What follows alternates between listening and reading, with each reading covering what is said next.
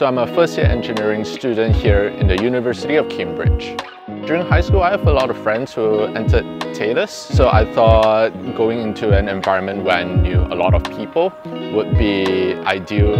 So the University Placement Services, or UPS, they helped me with my mock interviews, my personal statement proofreading, and some of my lecturers sort of encouraged me as well. I think a very important part of my life here in UK is to share my identity as a Malaysian while learning about other cultures as well. Just believe in yourself, because I believe that your dreams are never too big.